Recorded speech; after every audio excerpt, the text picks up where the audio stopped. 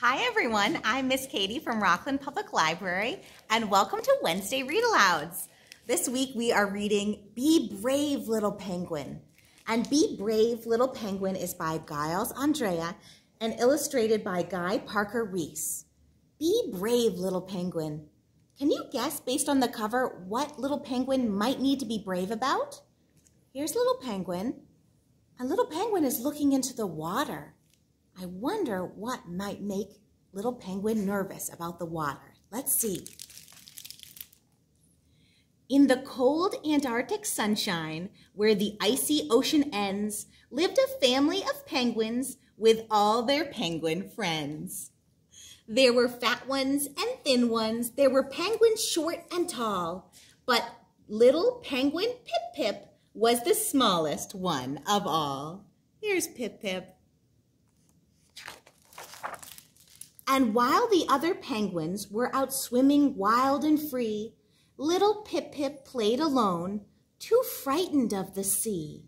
Oh no, there's Pip-Pip, all alone. Names like Scaredy Pip-Pip echoed in his ear. He was sad and he was lonely, but he couldn't show his tears. "What's the matter, Pip-Pip?" said his daddy one fine day. "You can't be scared of water. What a silly thing to say." "Be gentle," said his mommy, taking Pip-Pip by the hand. "We all have certain fears that might be hard to understand. Come on, little Pip-Pip, dip your toes in here just so. The water's calm and still now. You can do it, nice and slow."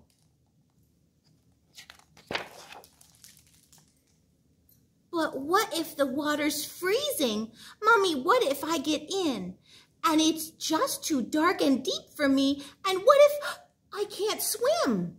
And what if there are monsters who smell me from their den and they slither up and eat me and I'm never seen again?"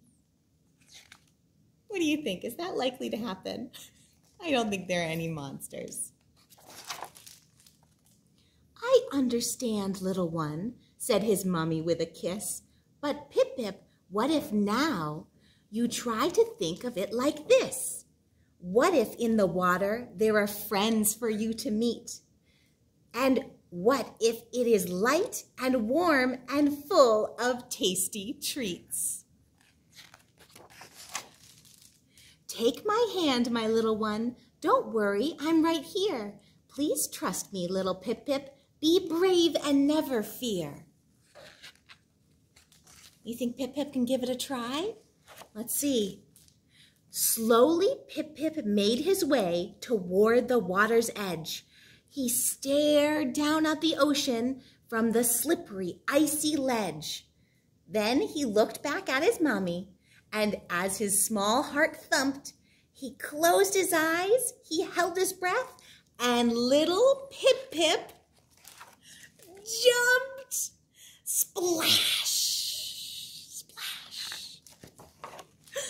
For a while, his mommy waited. Then she cried out, "Oh, something's wrong.